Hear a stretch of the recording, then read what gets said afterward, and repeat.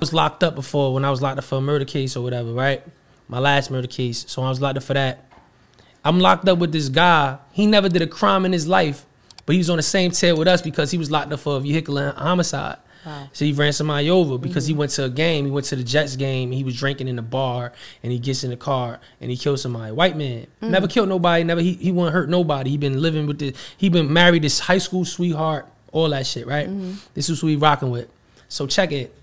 He ends up leaving the bar drunk, ran somebody over. First crime he ever committed in his life. You could tell he out of place. What you doing in here? What you locked up for? So everybody finds out what he locked up for. Right. Now, he never been through this type of shit before. So it's fucking him up. Now his wife, she leaves him. Oh shit. Now he was old head, 40 years old. He was 40 years old, been with this girl for 20 years. He'd been with her for the rest of his life, and he'd have thought she was the right one. But just because he went to jail, he had to put her through that shit. And now you see, like, damn, I was about to spend the rest of my life with this girl, and she just left me. You know what I'm saying? That's crazy.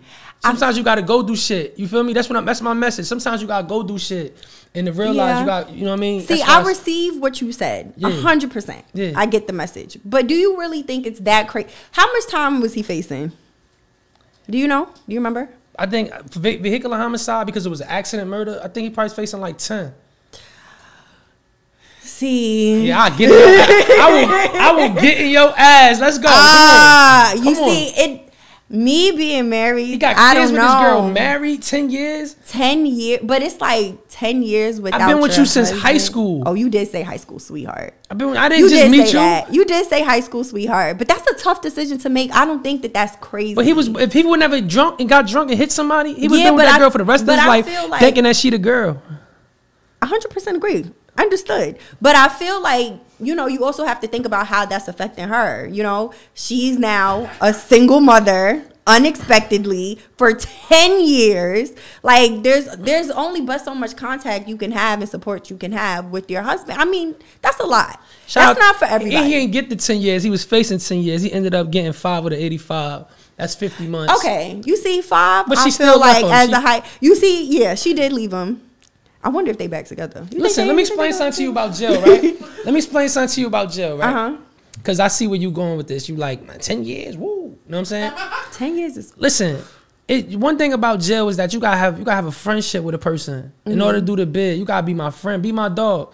Because I want you to be there for support. It's like if I'm on life support, you feel me? You gonna come see me while I'm in the hospital, I'm being in the coma. It's like you coming to see me. You coming to visit me. You know what I mean? Bringing me flowers, whatever, you feel me? You ain't gonna turn your back on me. No, and this is why I'm saying I used to fuck with a nigga that was in jail, so I get it. Do you get it? Listen, the securist calls, the putting money on.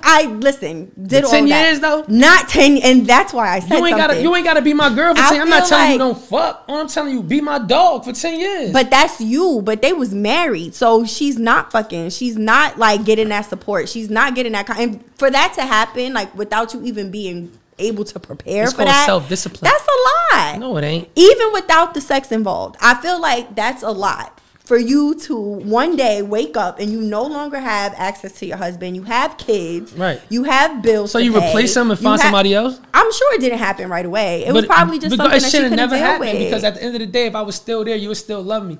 It's like I would have went the rest of my life thinking you the one for me when you really weren't. So do you feel like her not being with him makes her love him any less? Hell because yeah. she wasn't. Because if you're not there with me at my lowest moments, you shouldn't be there with me at my brightest. Yes. That's very true, but I also feel like everybody's not built to like withstand that. That's a big change to make. That's why success is nothing without paying first. What's up, y'all? It's your girl Brianna Imani, and the clip may be done, but there's still more to come. So make sure you like, comment, and subscribe.